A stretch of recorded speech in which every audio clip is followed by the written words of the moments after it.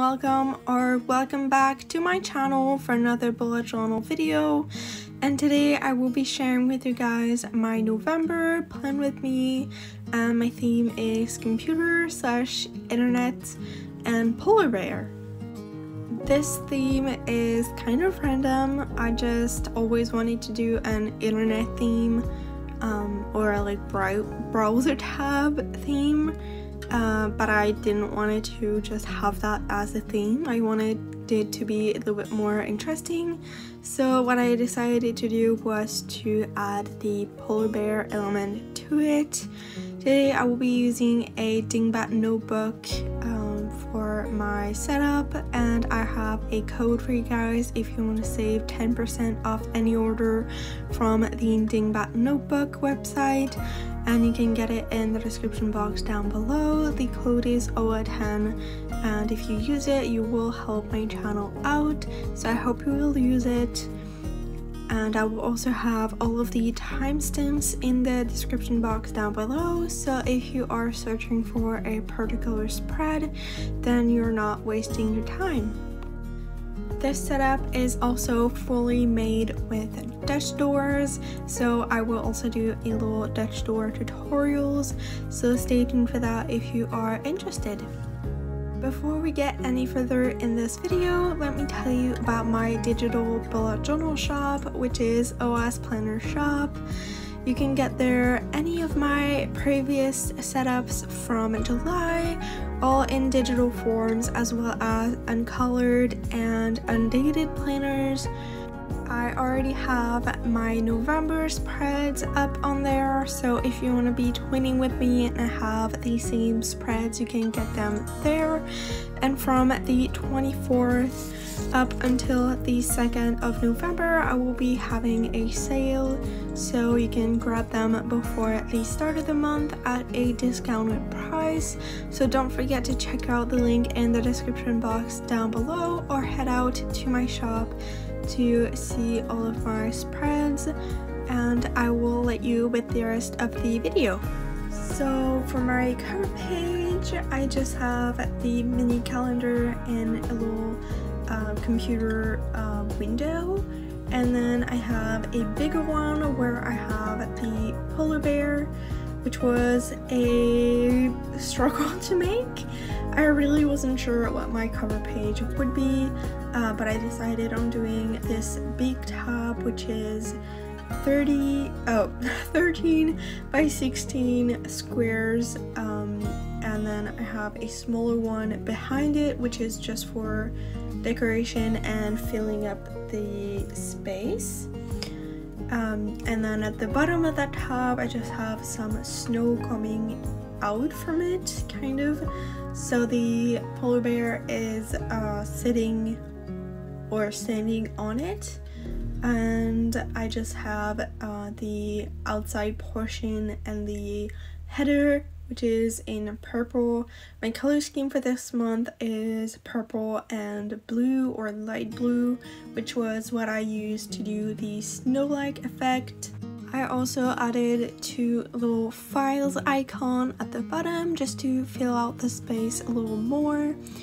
And for the snow-like effect, I used a blue crayon, and then it is water soluble, so I just used a little bit of water on a brush to kind of make it blended with the page, I guess. And then with a blue Tombow marker, I did the title, and all of my supplies will be listed in the description box down below as well.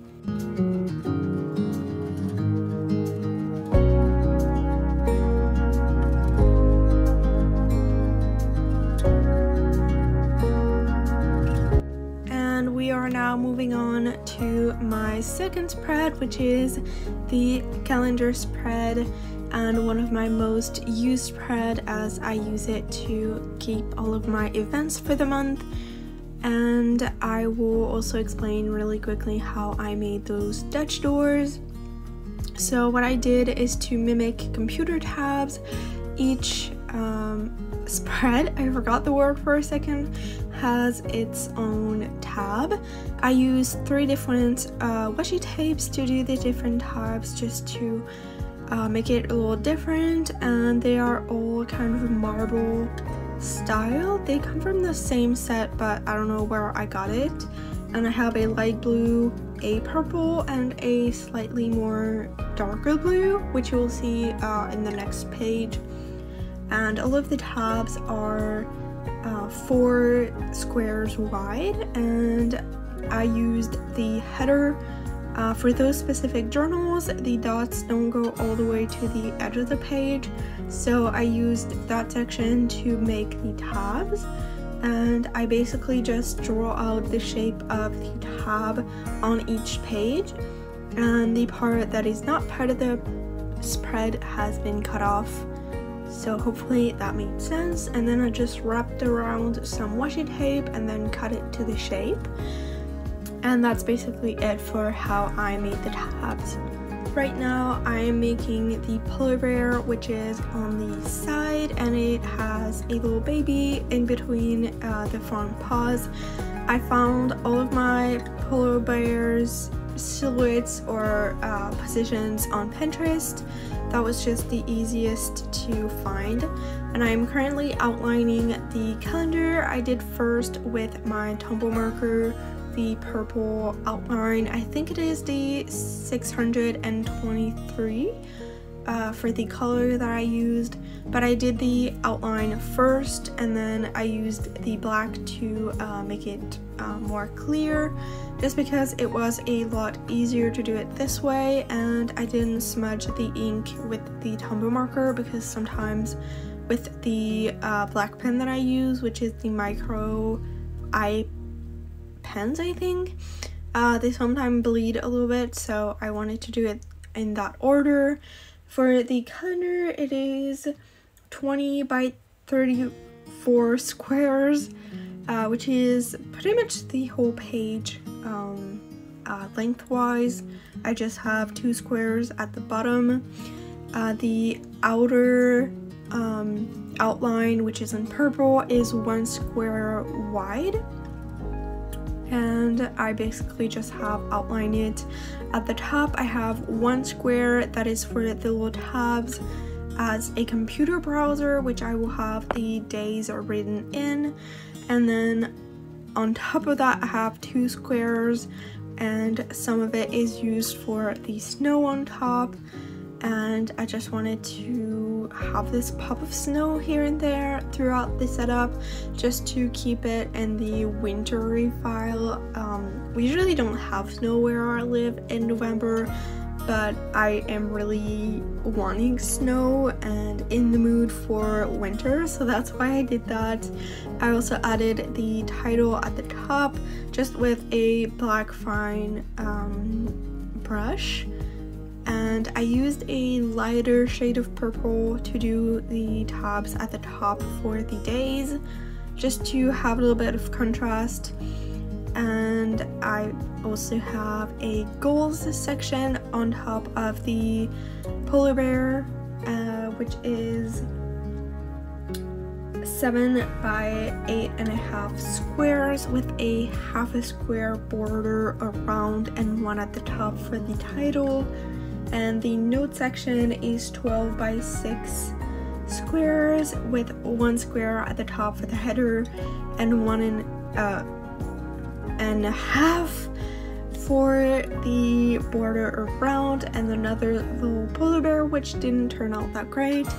And I am rambling too much because it is already time for the habits tracker. For this habit tracker, I went with individual calendars, and each one has its own kind of tab, and they are 9 by 8, and I have 8 of them, and I just have 1 square tall header, which are all in purple, and then underneath it I have 1 square empty, and then I have underneath it the calendar, which is the mini calendar for every day of the month to track 8 of the habits, and then I have 1 square left at the bottom, so that's for each one of those boxes. At the bottom I had some space left They are scattered around completely randomly, just where I had space to make it kind of random, which was my first time doing anything random, and it was definitely a bit harder for me as a kind of perfectionist. But I had space at the bottom to add a little polar bear. It is kind of the same that I did on the previous one, except that its head is on the other side and there's no baby. And I added a kind of line at the bottom to make the ground.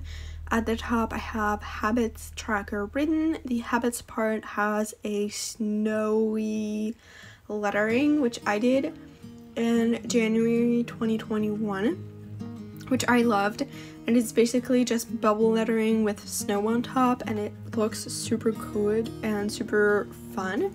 So that's what I did, and that's just basically it for this spread.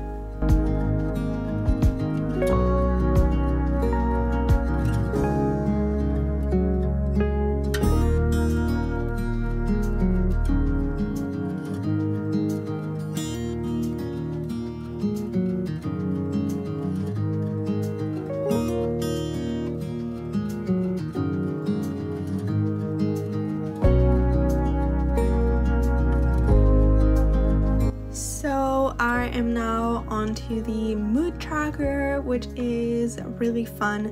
It is supposed to be polar bear paws, and I have one for each day. Sorry, something fell in the house. Hopefully you didn't hear that. So I started with making the little Dutch door tab, which was the last color of washi tape, and then I added the title box, which is 11 by 7 squares, and then I have another one right behind it, and here you can see from up close the little polar bear paws. If you know anything about bear paws and they don't look like that, I am really sorry. I just typed polar bear paws on Pinterest and that's what came up, so that's what I did. I basically have the little inner part and then 5 little, I don't even know how you call that, but you have 5 more, and then you have the little nails. So yeah, that's just what I found, which is pretty fun. It was pretty time consuming to make because there are so many parts to make one, but I am pretty happy with that, and I was able to fit them all, so I am pretty happy about that.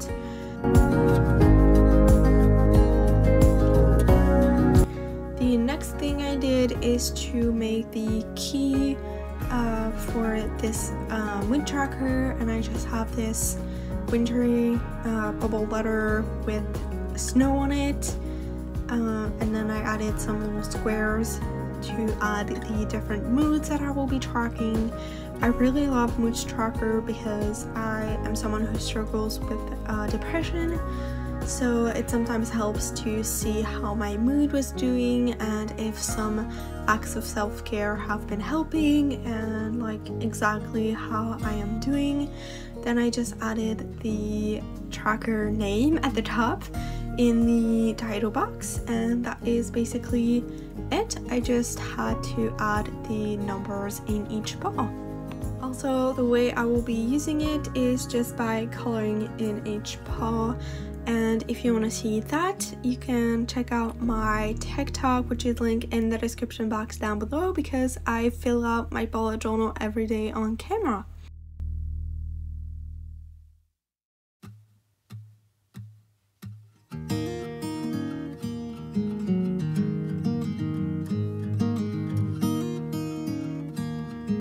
Next, we are moving on to the sleep tracker, and I do wanted to mention that I skipped over 2 pages, which are my medication and migraine tracker as well as my symptoms tracker.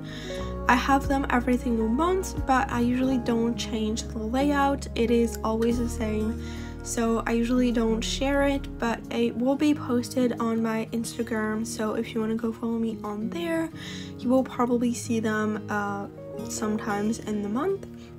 But for this sleep tracker, the box is pretty much the entire page from the bottom leaving 5 at the top, and it is the whole width of the page. I have a 1 square border at the bottom, a half square on the side, and no border on the left side, and then at the top I just have a 1 square border for the purple thing. I'm sorry, I don't know how to talk right now, but I left 1.5 from where the days end to add the hours. So the way a sleep tracker works, you have the hours of the day, and then you just fill out from where to where you slept for each day, and then I have an energy tracker at the end, which is 4 squares wide, and I have a little polar bear at the top and files for the sleep tracker title. Moving on to the water tracker, it is pretty simple. I just have 1 box, which is 27 by 33 squares, so it is 1 square away from the border of the page, and I just have that square used for the width of the behind of it part, and I just have the second tab behind it for the key, and I just have a 1.5 border on each side for the main box and 1 square tall on the top and the bottom. And I did the same thing, I just have the 1 blank section, which is just like the tab in a computer window, and that will be for the increments of water. A water tracker is a great way to reach your water goals, and I usually use a key to color code it and have it be easier to see. And I have the key portion in the little tabs in the next computer. Hopefully that makes a lot more sense than how I'm trying to explain it, because you have the video with it, but yeah, that's how I did it, and it is 3 squares tall for the key part. So yeah, hopefully that made sense. I just added the days of the week on the side, and that's pretty much it for the water tracker.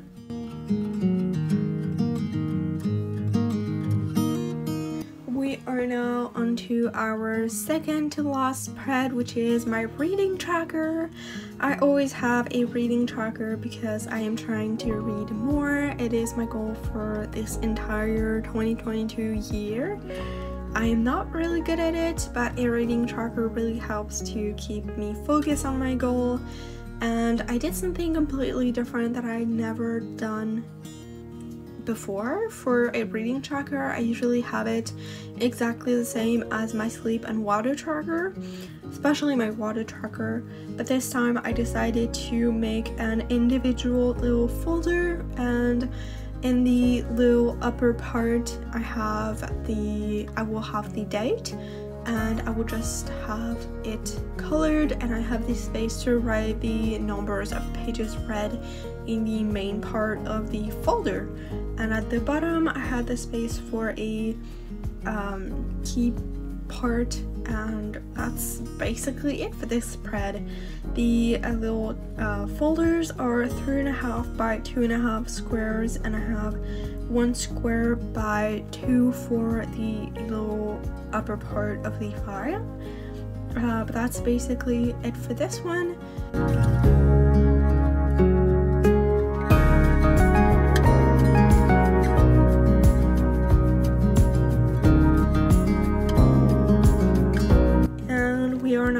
To our very last spread, which is my highs and lows, and this one is one of my favorites because it is a great way to practice gratitude and seeing the positive without getting into negative positivity. So I have 2 little computer tabs for this as the main title for each column. The page is separate down the middle, and then on one side I have the the space for the high and then the space for the low, and I have one line for each day. Down the on the left side I just have the days of the week, well, days of the month, and then that's just how I have it, and I fill out every single night. At the top I have 4 squares which I use to hand draw the title with the same bubble with snow on top lettering, which was pretty hard to do because I didn't have a lot of space at the top, so it is a little cram. And I just added a little bear paw to just make it a little bit more special because I didn't have a lot of space to add another doodle or drawing. And since I didn't have a polar bear on the past tracker, I decided to just add that here. And then the very next thing that you will see is the flip through of all of the pages. So it is pretty much the end of this video. I hope you enjoyed. If you want to see more, definitely subscribe for more. The next video you will see on bullet journaling will be my weekly spreads, which I am so excited to share with you guys. It will be up next week, so don't forget to turn on the notification bell so you don't miss that, and I will see you guys in the next one. Bye!